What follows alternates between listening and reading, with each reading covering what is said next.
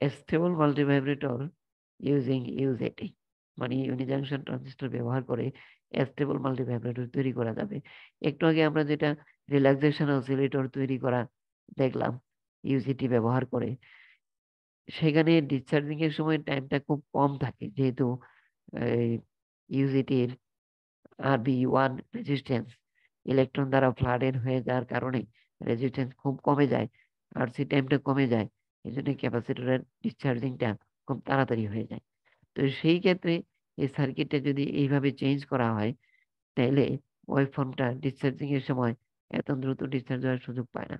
যদিও BP point থেকে valley পয়েন্টে আসার জন্য টার্গেটটা থাকে 0 ভোল্টেজ, আবার বিপি পয়েন্টে যাওয়ার জন্য টার্গেট থাকে এই সাপ্লাই ভোল্টেজ। এখানে এই চার্জিং এবং ডিসচার্জিং এর টাইমটাকে কন্ট্রোল করা যায়, এটাকে আরো বড় ছোট করা যায়, এটাকেও আর একটু ছোট বড় করা যায় এই ইকুয়েশনটা ব্যবহার করে। তো এই ইকুয়েশনের ক্ষেত্রে R1 ঠিকই আছে, কিন্তু এখানে একটা ডায়োড ব্যবহার করে ক্যাপাসিটর এক্রসে একটা রেজিস্টার R2 মানে রেজিস্টার ব্যবহার করা যায়। এখানে আমি আগেই বলছিলাম যে বেজ 1 বেজ 2 এর সাথে যে কোনো জায়গায় একটা রেজিস্টার ইউজ করলে সুবিধা হয় যে এই ইউজিটিটা ভালো থাকে। তো এই ক্ষেত্রে এটাকে যদি আমরা এক্সপ্লেইন করি যে ক্যাপাসিটর যখন চার্জ হয়, মানে এখানে ভোল্টেজ সোর্স ব্যবহার করার কারণে এর ভিতর দিয়ে কারেন্ট আসে, আর এখানে একটা ভোল্টেজ ইনিশিয়ালি এই সাপ্লাইয়ের কারণে রেজিস্টারের কারণে এখানে একটা ভোল্টেজ থাকে। তো যার ফলে এই ক্যাপাসিটরটা মানে ডায়োডটা অন হয়, ক্যাপাসিটর এখন এই চার্জ হয়, যতক্ষণ পর্যন্ত ডায়োডটা অন থাকতে পারে ততক্ষণ পর্যন্ত ক্যাপাসিটর এর মাধ্যমে এই কারেন্ট সাপ্লাই দিয়ে ডায়োডটাকে অন থাকার কারণে ক্যাপাসিটর চার্জ হয়। তাহলে ক্যাপাসিটরের চার্জিং ডিসচার্জিং এর সময় আমরা এখানে একটি ইকুইভ্যালেন্স রেজিস্ট্যান্স চিন্তা করা হয়। যখন এই ইকুইভ্যালেন্ট রেজিস্টার তৈরি করা হয় R1 এবং R2 এর মাধ্যমে, R1 এবং R2 প্যারালাল হয়, যখন এসির ক্ষেত্রে আমরা জানি একটা ডিসি সোর্সকে আমরা শর্ট সার্কিট হিসাবে চিন্তা করতে পারি। তার মানে এই পয়েন্টটা এই পয়েন্টের সাথে শর্টেড হয়ে গেলে যা হয়, এমনটা আমরা কল্পনা করতে পারি। মানে ক্যাপাসিটার তার যে রেজিস্ট্যান্স ফিল করে চার্জিং এর সময়, সেটা হলো R1 এবং R2 প্যারালাল করে দিলে, এটা রেজিস্ট্যান্সকে যদি আমি নেগলেক্ট করি, এই দুটোকে প্যারালাল করে দিলে যে রেজিস্ট্যান্স হয় সেটি হলো এই ক্যাপাসিটরের সাথে গুণ করলে চার্জিং এর এই RC টাইম কনস্ট্যান্ট হিসাবে কাজে লাগে। তো যেহেতু এটা এটার সাথে প্যারালাল হয়, নিশ্চয়ই তার রেজিস্ট্যান্স এই ইকুইভ্যালেন্ট রেজিস্ট্যান্সটা একটু কম হয়। তো সেই ক্ষেত্রে আবার ডিসচার্জ হয় কখন? এটা যতক্ষণ অন থাকে ততক্ষণ চার্জ হয়।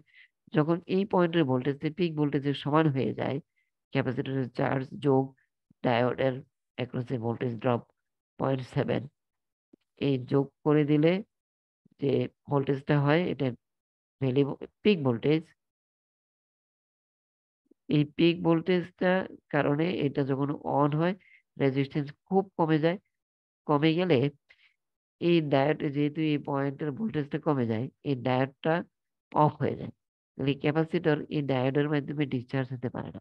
অন হওয়ার সময় এই পাওয়ার সাপ্লাই থেকে কারেন্ট R1 এর মাধ্যমে ডায়োডটা অন হয় এবং এটা মানে ক্যাপাসিটরটা চার্জ হয়। এই দুইটা R1 R2 তখন প্যারালাল হিসেবে কাজ করে। চার্জ হয়ে যখন ভোল্টেজ VP এর সমান পৌঁছে তখন এই পি জাংশনটা অন হয়, তখন এই ডায়োডটা অফ হয়ে যায়, ক্যাপাসিটরটা তখন ডিসচার্জ হতে শুরু করে। যেহেতু এটা রিভার্স এর মাধ্যমে হয় না, এদিক দিয়েও আসতে পারে না, ক্যাপাসিটর ডিসচার্জ হয় R2 এর মাধ্যমে। তো এই জন্য ওয়েভ ফর্মে এটা R2C। R2C এটা হচ্ছে এই টাইম কনস্ট্যান্টটা হচ্ছে ক্যাপাসিটর ডিসচার্জিং এর জন্য টাইম কনস্ট্যান্ট। যেহেতু এটা এখন একা, তাহলে তার মানটা মানে RC টাইম কনস্ট্যান্টটা বেশি। আর যখন চার্জিং এর সময় এটা অন থাকে, আইডিয়ালি এটাকে 0 রেজিস্ট্যান্স ধরা হয়। এইটা মানে R1 R2 প্যারালাল হলে R2 এর চাইতে অবশ্যই ছোট হয়। দুইটা রেজিস্টারকে প্যারালেল করলে ওই ইন্ডিভিজুয়াল রেজিস্টার দুইটার মানের চাইতে ইকুইভ্যালেন্ট রেজিস্ট্যান্সের রেজিস্টারের মানটা কম হয়। সেই জন্য এই জায়গার তুলনায় এই জায়গার টাইমটা মানে এই টাইমের তুলনায় এই টাইমটা বেশি। মানে T1 এর তুলনায় T2 বেশি। তাহলে R2 কে ভেরি করে এই টাইমটাকে ভেরি করানো যায়। তো এইটার কারণে পিক ভোল্টেজ থেকে ভ্যালি ভোল্টেজের এই যে চেঞ্জটা, আবার ভ্যালি ভোল্টেজ থেকে পিক ভোল্টেজের চেঞ্জটা, এই চেঞ্জটাকে কন্ট্রোল করা যায়। এইটা একটু সময় নিয়ে হয়, এটা একটু তাড়াতাড়ি হয়। তাড়াতাড়ি হলো যখন এটা অন হয়, এখানকার রেজিস্ট্যান্স খুব কমে যায়, যার ফলে তাড়াতাড়ি রিচার্জ হয়। আর যে টাইমটা এখানে রেজিস্ট্যান্সের মান খুবই কম বলে খুব দ্রুত এটা ডিসচার্জ হয়। মানে আমরা জানছি এই পয়েন্টের ভোল্টেজটাকে আমরা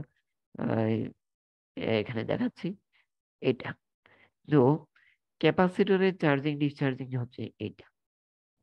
চার্জিং এর সময় তার আরসি টাইম কম থাকে, আর অন আর টু দুটো প্যারালালে থাকে, এই জন্য তার আরসি টাইমটা কম হয়। এই যে আর এর মান ইকুইভ্যালেন্ট রেজিস্ট্যান্স, কিন্তু আর টুর মানটা আর এর চাইতে বড় বলে আরসি টাইম কনস্ট্যান্টটা বেশি, এই জন্য একটু বেশি সময়ে ডিসচার্জ হয়। এই জন্য T1 এর চাইতে T2 এর মানটা একটু বেশি। তো এইখানে আমি ইউজিটি অন এবং অফ টার্মিনাল ভোল্টেজ এই B2 এর ভোল্টেজটা হচ্ছে এইটা, একটা স্কোয়ার ওয়েভ আমরা পাই। আর পিক ভোল্টেজ যেটা এই পয়েন্টের ভোল্টেজটা আমরা যদি অসিলোস্কোপ কানেকশন দিই, এই গ্রাউন্ডের রেসপেক্টে এই পয়েন্টের অসিলোস্কোপ কানেকশন দিলে আমরা ওয়েভ ফর্মটা পাবো এইটা। দ্রুত ডিসচার্জ হওয়ার কারণ হলো দ্রুত ফল করা ভোল্টেজটা দ্রুত ফল করার কারণ হলো এই জায়গায় রেজিস্ট্যান্স কমে যায়।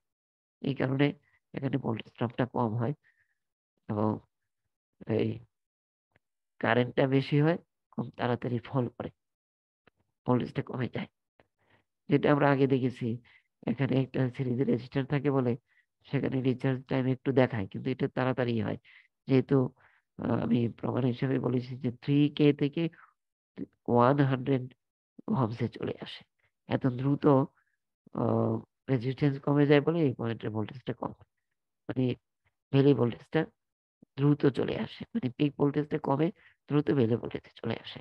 কিন্তু এই পয়েন্টের ভোল্টেজটা যেহেতু এই টার্মিনাল থেকে এই পর্যন্ত একটা রেজিস্টার কাজ করে, আর V2 আমরা বলেছি, তো সেখানে একটা রেজিস্টার আছে যেটার মান 2 কিলো বা তার কাছাকাছি এরকম একটা ভোল্টেজ হয়। মানে ইনানডেটেড হয়ে যায় বলে এই জায়গার রেজিস্ট্যান্স কমে, কিন্তু এই জায়গার রেজিস্ট্যান্স তো কমে না, যার ফলে এই ভোল্টেজটা আমরা পাই এরকম। মানে এইটার উপর ভিত্তি করে T1 টাইম আর T2 টাইমে আমরা ওয়েভফর্ম পাই। এটা হচ্ছে অ্যাস্টেবল মাল্টিভাইব্রেটর হিসাবে তখন কাজ করে। আর বাইস্টেবল হিসাবে কাজ করে, বাইস্টেবল মাল্টিভাইব্রেটর হিসাবে আমরা ইউজ করতে পারি। সেই ক্ষেত্রে তার এখানে কোনো ক্যাপাসিটর ইউজ করা হয় না, R1 R2 দুইটা রেজিস্টার ভোল্টেজ ডিভাইডার হিসেবে ইউজ করে। এই পয়েন্টের ভোল্টেজ এই দুইটা রেজিস্টারের মান এমন ভাবে দেওয়া হয় যে এখানে পিক ভোল্টেজটা পৌঁছে এটা ভ্যালি ভোল্টেজে চলে আসতে পারে, কিন্তু এখানে একটা পিক ভোল্টেজ এবং ভ্যালি ভোল্টেজের মধ্যে একটা সম্পর্ক চিন্তা করা হয়। যে সম্পর্কটা মানে পিক ভোল্টেজটা যেই ভোল্টেজ পাইলে এটা অন হবে, এই ভোল্টেজ ডিভাইডার ব্যবহার করে এখানে যেন সেই ভোল্টেজটা না থাকে, একটু কম থাকে। মানে পিক ভোল্টেজের চাইতে ইমিটার ভোল্টেজটা যেন সামান্য একটু কম থাকে, যাতে করে এই সার্কিটের এই পয়েন্টের ভোল্টেজ মানে টার্মিনাল B2 এর ভোল্টেজটা এটা যেহেতু অফ থাকে এটা বেশি থাকে। এটা একটা স্টেবল স্টেট, যেহেতু ইমিটারের ভোল্টেজটা পিক ভোল্টেজের চাইতে কম থাকে। এখন এটাকে অন্য একটা আমরা জানি বাইস্টেবল মাল্টিভাইব্রেটরকে ট্রিগার করলে একটা স্টেটে যায়, ট্রিগার না করলে একটা স্টেটে থাকে। মানে তার দুইটা স্টেবল স্টেট থাকে, ট্রিগার করার আগে একটা স্টেবল স্টেট, ট্রিগার করার পরে আরেকটা স্টেবল স্টেটে চলে যায়। তো ট্রিগার করার আগে যেন স্টেবল স্টেটই থাকে সেটা নিশ্চিত করার জন্য রেজিস্ট্যান্স ২ টার মান এই ভোল্টেজের উপর ভিত্তি করে এমনভাবে দেয়া হয় যাতে তার পিক ভোল্টেজের চাইতে ইমিটারের ভোল্টেজটা কম থাকে। তাইলে এই পয়েন্টের ভোল্টেজ, এই পয়েন্টের ভোল্টেজ একটা স্টেবল অবস্থায় থাকে। তো V2 এর ভোল্টেজটা স্টেবল অবস্থায় আছে ইনিশিয়ালি। এখন এটাকে আরেকটা স্টেবল স্টেট এ নেয়ার জন্য এখানে অল্প সময়ের জন্য একটা স্পাইক এপ্লাই করা হয়। এই ধরনের একটা ভোল্টেজ এপ্লাই করা হয়। অল্প সময়ের জন্য ভোল্টেজ একটা এপ্লাই করলে তখন এই জায়গার voltage, emitter voltage plus spike voltage মিলে এখানে পিক পয়েন্টের ভোল্টেজটাকে ক্রস করে। তখন এটা অন হওয়ার সাথে, সাথে এই জায়গার রেজিস্ট্যান্স যেটা RB1 রেজিস্ট্যান্স আমরা বলি, ইন্টারনাল রেজিস্ট্যান্সটা খুব কমে যায়। কমে গেলে এই পয়েন্টটা অ কমে যাইয়া মানে এই ভোল্টেজটা কমে যাইয়া আরেকটা স্টেবল স্টেট এ অবস্থান করে। কারণ এখানে তো ভোল্টেজ ডিভাইডার আছে। এখানে ভোল্টেজটা এইটাকে ফলো করে এখানকার ইন্টারনাল রেজিস্ট্যান্স এটাকে মিলে একটা ইকুইভ্যালেন্ট একটা রেজিস্টারের মতো কাজ করে। যার ফলে এই পয়েন্টের ভোল্টেজটা আরেকটা স্টেবল স্টেট এ যেয়ে অবস্থান করে। সেটা আমরা কার্ভ থেকে দেখি। এই যে P1 ভোল্টেজ আর P3 ভোল্টেজ। P2 ভোল্টেজটাও স্টেবল কিন্তু এটা খুব কাছাকাছি হওয়ার কারণে এই অবস্থাটা এক্সিস্ট করা ডিফিকাল্ট হয়। আনস্টেবল আ আনস্টেবল কি এটাকে এখানে ধরে রাখা ডিফিকাল্ট হয়। তো এইজন্য একটা স্পাইক এপ্লাই করলে এটা যখন পিক ভোল্টেজের বেশি হয়ে যায়, ইমিটার ভোল্টেজটা তখন এটা অন হয়ে ওই জায়গার রেজিস্ট্যান্স মানে এই রেজিস্ট্যান্সটা এত কমে যায় যে এটা আর এখানে অবস্থান করতে পারে না। এইটা পরে একটা স্টেবল স্টেট এখানে চলে আসে। এটা এখানেও হইতে পারে। এটা আবার ফাইনালি একটা স্টেবল স্টেট যেহেতু এখানে এই রেজিস্ট্যান্স গুলো আছে, রেজিস্ট্যান্স গুলোর কারণে একটা ইনিশিয়ালি যেই ভোল্টেজ পর্যন্ত যায় সেই ভোল্টেজে থাকে না। এখানকার একটা স্টেবল অবস্থায় এসে এখানে এই P3 ভোল্টেজে অবস্থান করে। তার মানে এই পয়েন্টে একটা স্টেবল ভোল্টেজ পাওয়া যায়, এই পয়েন্টে আরেকটা স্টেবল ভোল্টেজ পাওয়া যায়। এটা হলো তার ক্যারেক্টারিস্টিক ক্যারেক্টারিস্টিক কার্ভ। এটাও নেগেটিভ রেজিস্ট্যান্স শো করে। এখানেও নেগেটিভ রেজিস্ট্যান্স শো করে। তো তার স্টেবল স্টেট হলো P1 এবং P3। P1 এবং P3 এই নেগেটিভ রেজিস্ট্যান্স রিজিয়নে এটা বাইস্টেবল হিসেবে কাজ করে। তবে পিক ভোল্টেজ ক্রস করার জন্য মেইনলি ইমিটার ভোল্টেজের সাথে একটা পালস এপ্লাই করে দিলে এটা দ্রুত মেইনলি ভোল্টেজে চলে আসে। এরপরে ভোল্টেজ রেজিস্টারের কারণে আরেকটা স্টেবল স্টেটে অবস্থান করে। কিন্তু এই ভোল্টেজটা ইমিটার ভোল্টেজটিকে ক্রস করতে পারে না। এই রেজিস্টারের ইকুইভ্যালেন্স এই রেজিস্টার এখানকার রেজিস্টার এটা মিলে একটা স্টেবল অবস্থায় চলে আসে বলে অ্যা একটা এই রেজিস্ট্যান্স এর মানটা কমে যায় ইকুইভ্যালেন্ট রেজিস্ট্যান্সটা। তখন একটা স্টেবল স্টেট মানে P3 তে অবস্থান করে। তাহলে P1 এবং P2 এই ২ টা স্টেবল স্টেটে অবস্থান করতে পারে বলে এই সার্কিটটাকে বাইস্টেবল বলা হয়।